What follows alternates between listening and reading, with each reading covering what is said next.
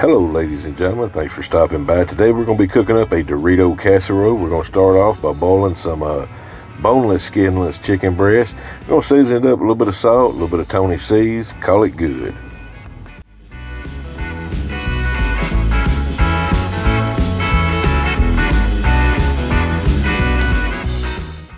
Alright, we got our chicken breast done. Now we're going to take our chicken stock, then we're going to add in our canned ingredients. We're going to start off with our cream of mushroom soup. Get that stirred in, get it mixed together good.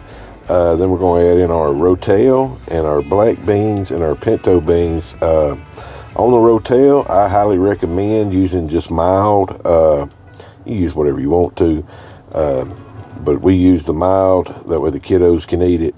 And on the black beans and the Pinto Beans, I do wash them. I don't like the stuff that comes on them, so I give them a washing before we put them in.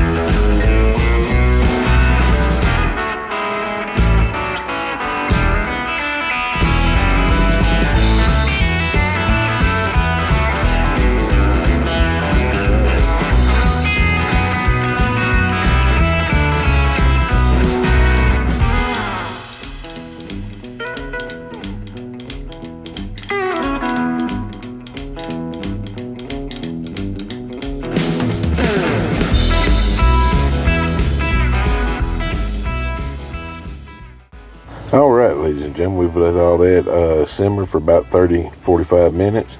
Now we're going to take our chicken breast that we've let it cool down, we've shredded it up. We're going to add it in. Now we're going to let this simmer about another 30 minutes or so.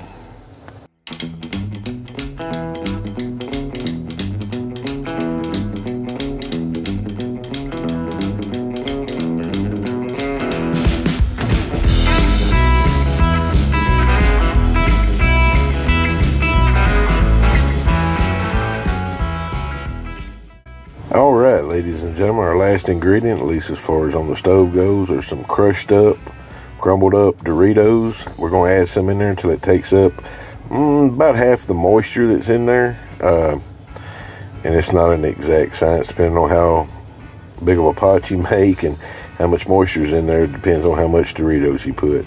Alright, we got that done. Now we put it into our little aluminum throwaway pan here. And we're going to just layer the top with some uncrushed Doritos. Then we're going to put some cheddar cheese on top, and we're going to bake it until the cheese is melted.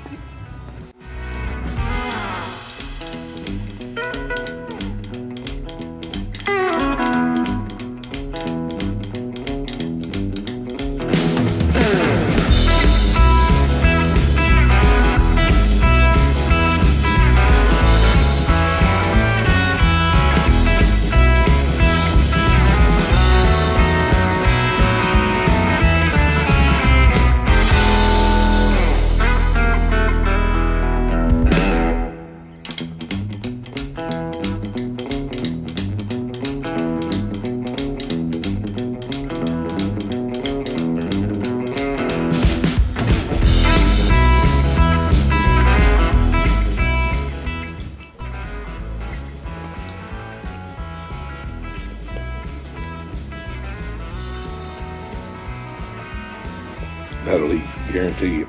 See y'all next time.